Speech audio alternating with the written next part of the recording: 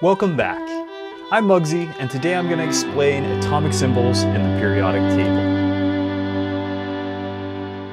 The periodic table of the elements is made of all these individual cells, and each cell represents one particular element. As you can see, I've kind of drawn the cell for lithium right here. Now, what does all this information mean? Some of it seems pretty obvious. For instance, the word lithium is just the name of the element. Li is also fairly obvious. That's what's called the atomic symbol. And the atomic symbol is just basically a short way of describing the element, because every time we do calculations, we just want to write Li. We don't want to write out lithium. It'll save us a lot of time and energy. There's some important conventions about the atomic symbol. I'd say the most important thing is that the first letter of the atomic symbol is always capitalized, and there isn't always a second letter, but if there is a second letter, it's always lowercase. So lithium is very specifically capital L and then lowercase I. In this case, there's a lot of parity between the atomic symbol and the word lithium, and you can see the atomic symbol Li is just the first two letters of lithium. But for some elements, like gold, for example, the atomic symbol is Au. It's not Go. And that's because some of these atomic symbols represent really, really old elements, and so they would be described in earlier languages, such as Latin. A few of them are in German and that sort of thing, so they might not match up perfectly with the elements that you might think. For example, lead is Pb. Over time, you'll just kind of get to know them all. Maybe your teacher asks you to memorize them. Most don't. I don't ask my students to memorize the atomic symbols, but you should be able to look at a periodic table and find the various atomic symbols for the elements. The other really important piece of information here is up at the top, we have this whole number. That's what's known as the atomic number. The atomic number is really important. It basically is what determines one element from another. So hydrogen has atomic number 1, helium has atomic number 2, lithium has number 3, and they go up from there. The atomic number is very specifically the number of protons in one atom of that element. So a single lithium atom has 3 protons in its nucleus. Now you may be thinking, that atoms have an equal number of protons and electrons, so you could say that this number is also the number of electrons in one atom of an element. And that's true if the element is in a neutral state. As you'll learn later on in your chemistry class, sometimes elements form ions, charged particles, by either giving up or gaining electrons. So it's much more reliable to just say that this is the number of protons in the nucleus of an atom. There's another number that you'll see here, and down at the bottom, it's this number with a bunch of decimal places. This is the atomic mass. Now, it's important to point out real quick that in this case, the atomic number is at the top and the atomic mass is on the bottom. That's not necessarily the convention for every element on every periodic table. Some might have the atomic mass at the top and the atomic number at the bottom, or one on the left and one on the right, or something like that. The easiest way to tell the atomic number from the atomic mass is the atomic number is always a whole number, 1, 2, 3, 4, 5. The atomic mass always has decimal places, such as 6.9400. So if it has a bunch of decimal places, it's the atomic mass. Now, what is the atomic mass? The atomic mass is the number of protons in the nucleus plus the number of neutrons. Now, what's weird about this is how could you have 3 protons in the nucleus and then 3.9400 neutrons in the nucleus? You can't have a fraction of a neutron. And that's exactly right. But you might have heard that some country has 2.5 children per family. Well, how can you have 0.5 of a child? You know, that doesn't make any sense. And that's because it's an average of all the families. Some have 2, some have 3, some have 4, some have 1, whatever, and it averages together to 2.5. That's the same with the atomic mass. It's the average of all the different isotopes of this particular element. Now, if you haven't learned what an isotope is just a version of this element. And so in order to be lithium, it has to have 3 protons. But maybe if instead of having 3 neutrons, it has 4 neutrons, or 5 neutrons, or 2 neutrons. And you can have different numbers of neutrons and still be the same element, because really the chemical properties of an element are determined by its protons and electrons. The neutrons are kind of just around for the ride. They take up mass in the nucleus. Now they can make elements unstable. That'll come to play later on with nuclear chemistry.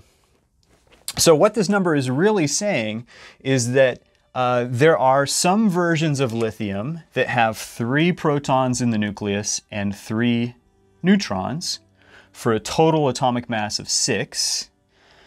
There are other ones that have 3 protons in the nucleus and 4 neutrons for an atomic mass of 7. Maybe there are some that have 3 protons in the nucleus and 5 neutrons for a total atomic mass of 8. And if you took the relative proportion of all these different isotopes and averaged them together, you would get this number. So which one of these is most common? Well, 7, the one with 4 neutrons, because this number, 6.94, is really close to 7. So you could say a typical lithium atom has 4 neutrons in the nucleus. Oops. And how I got that is I basically rounded this to the nearest whole number, which is 7. I subtracted the number of protons, and that gives me the number of neutrons.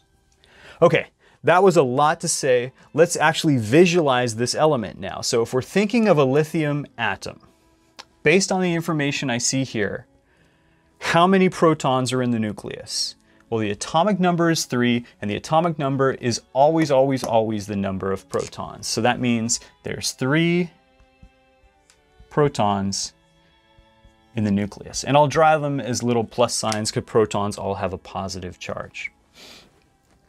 How many neutrons are there in the nucleus? Well, the nearest whole number for the atomic mass is 7. And the atomic mass is the number of protons plus neutrons put together. So if we have an atomic mass of 7 and we have 3 protons, that leaves 4 neutrons. So let's add a little 4 neutrons to our nucleus there. Put one in the middle. And there's our nucleus. So the nucleus of a lithium atom is, on average, 4 neutrons and 3 protons. It could also be more or fewer or more neutrons, but the number of protons will always be the same. Okay, now what's the number of electrons? Well, if this is a stable atom and not an ion, the number of electrons are always equal to the number of protons. So our atomic number is 3, we have 3 protons, therefore we have 3 electrons. So let me just put 3 electrons around this nucleus, and I have 3 electrons orbiting the nucleus. Now, in the future, we'll probably learn that electrons don't just orbit the nucleus in one big orbit.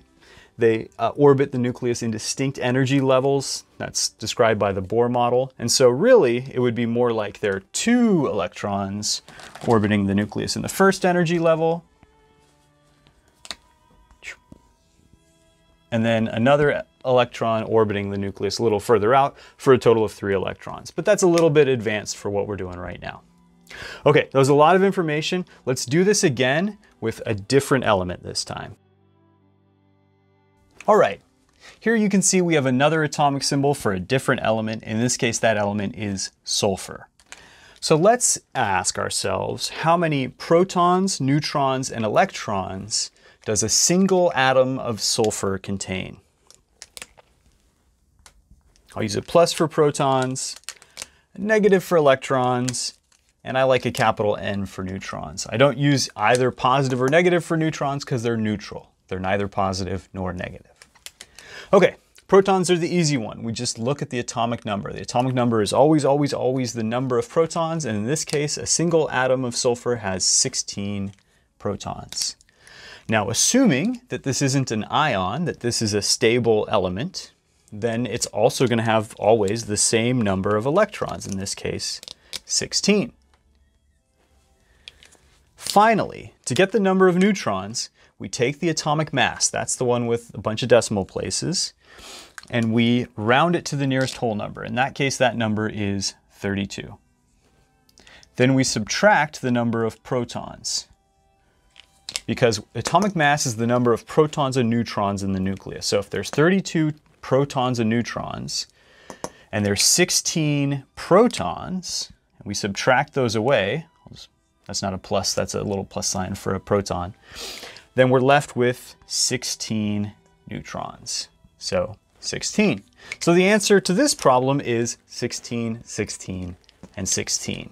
In some cases, the number of protons will be the same as the number of neutrons will be the same as the protons and electrons, but that's not always the case, as you saw with our last example, lithium.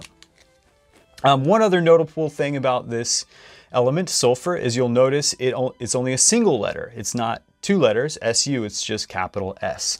The more common elements tend to just get a single letter, and then the elements that come after them, such as silicon, will have to use two letters, Si. But sulfur, because it's really common and was really well known in antiquity, just gets a capital S.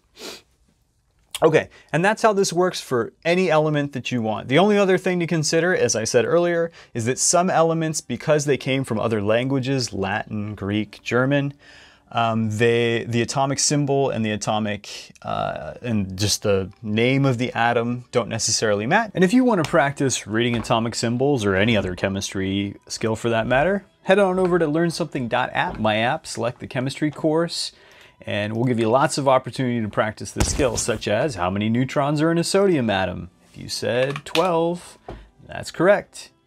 As with all of our problems, they'll get progressively more difficult. We'll give you lots of opportunities for practice.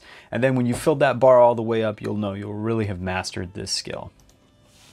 So yeah, go ahead, head over to learnsomething.app. Once again, thanks again for watching.